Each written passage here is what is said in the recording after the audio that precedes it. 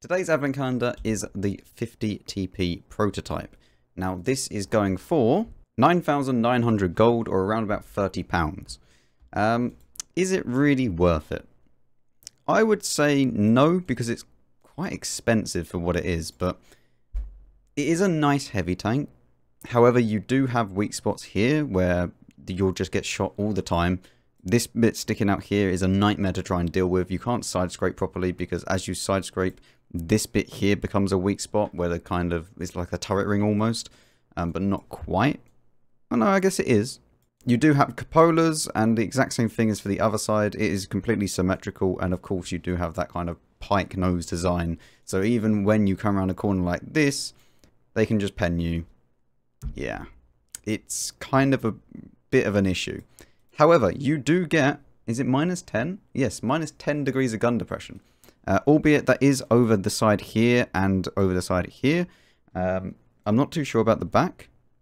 I've just looked it up. It is minus 10 over the sides and also obviously this side, and kind of as soon as you hit the middle bit here and also the rear, it's just minus like 4 or minus 6 or something like that. It's not very good.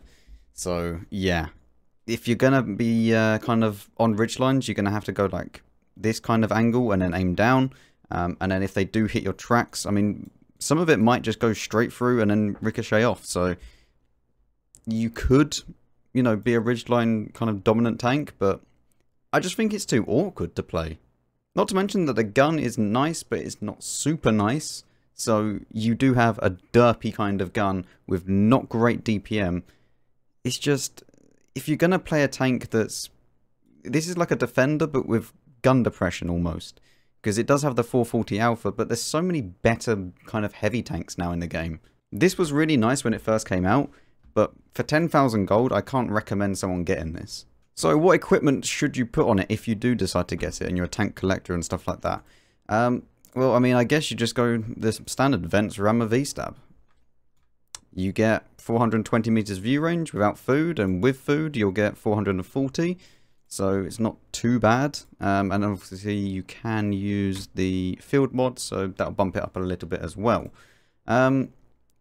Yeah, it's kind of a bit of a weird one, because you kind of need food to make it be a good all-round tank, and you can also choose the firepower slot, which is kind of nice, so you could get your gun rammer to be a little bit more effective, or alternatively you can make your stability be a little bit more effective as well. But you need food to kind of give it any chance, realistically.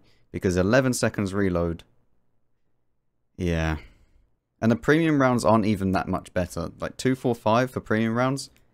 And remember, this is heavy tank matchmaking. This is some of the most brutal matchmaking in the game at the moment. Tier 8s that will see tier 10s and get put in the heavy roll are just basically cannon fodder for the tier 10s. There are very few heavy tanks that I actually feel comfortable kind of suggesting to people, because the way it is, when you meet those tier 9s and 10s, you just get ripped apart most of the time.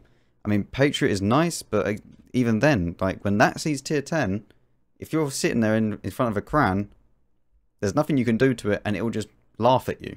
Alternatively, you could go and get, you know, a little bit more view range. I wouldn't recommend you drop the V-Stab on this thing. Just no, it's just not really going to be feasible, honestly. Even with, wow, even with a optics on this tank, it's only 463 meters, and you get 0.36 accuracy. Yeah, I don't know. It's kind of weird, in all honesty. I don't know. I don't think it's really worth it. I think that even like the Lurva is better than that, in all honesty. Because even though the Lurva is slow, it has, I would say, much more reliable armor comparison to the 50 TP, and it has a better overall package. Like the view range is nice, you don't need to use food on it, you have a massive amount of shells, and then you can also, I mean, even the Centurion Carnarvon Action 10 is nice. I mean, it doesn't get as much view range as the 50 TP, but it's good.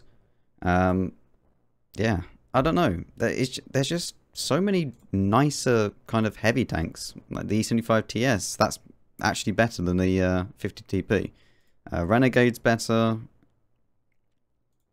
I mean, the Liberté is better. Honestly, like, in my opinion, the 50 TP was really, really good when it first came out. But now it just, I don't know, it just lacks the pen and lacks kind of the flexibility of it.